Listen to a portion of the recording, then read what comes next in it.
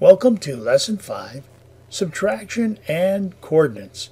Now you've already clicked on this button to obtain this video, and you're currently listening to me explain the directions, and later on I will provide you with the answers. You'll notice that we have quite a few coordinates listed here, and down below is where they go. For example, in this coordinate, this is A1, A2, A3, A4, A5, and so forth and so on. Here's D1, D2, D3, D4, and D5.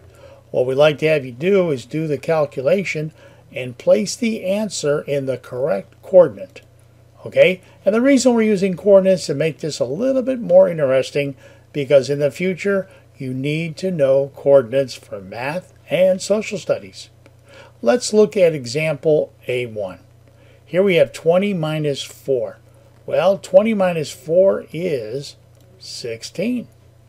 So you should place a 16 there. And let's look at D1. 13 minus 3.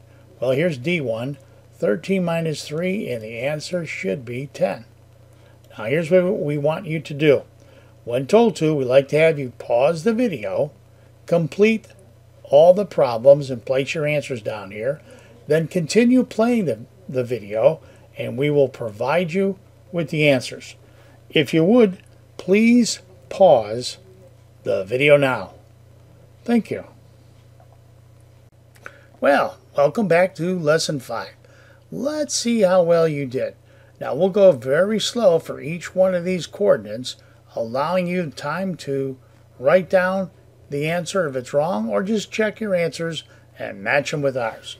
Okay, let's start in the first coordinate, the first row, A1. You should have a 16, then a 12, 24, 23, and a 12 again. In row B, coordinate B1, you should have a 9, a 16, 23, 12, and a 12. And in row C, coordinate C1, you should have 19, 17, 15, 24, and 11. And in the last row, row D, coordinate D1, you should have a 10, an 8, a 19, another 19, and a 14.